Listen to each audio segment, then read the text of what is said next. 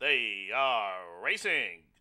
High Powered had an alert beginning, also quick into stride High Above, and from that outside draw, 70-70 Cat.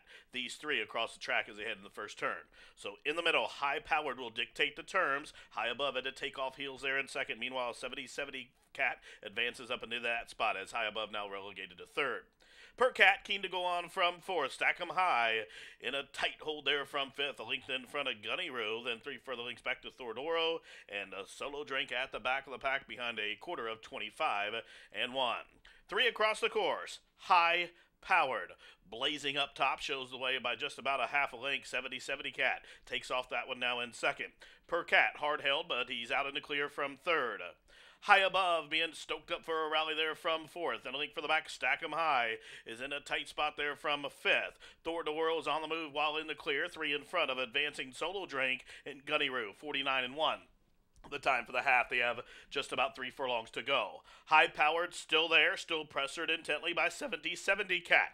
Advancing to the outside of the horses. Here comes Thordio, who's moving wide for the drive. From between horses, Per Cat still four back to Stack 'em High. They round the turn, and Thordioro comes calling for the lead on the stretch out. Still boxing on 70-70 Cat, High Powered, and then they straight away to the top of the lane, and 70-70 Cat has found another gear, trying to turn back the big long shot, Thordioro. As High Powered from the inside, then Per Cat. They're well inside the final furlong, and 70-70 Cat has dispatched from this field by just about 6 lengths in the end. Per Cat had a rebid for second, Thorpe Dioro was third, and then High Power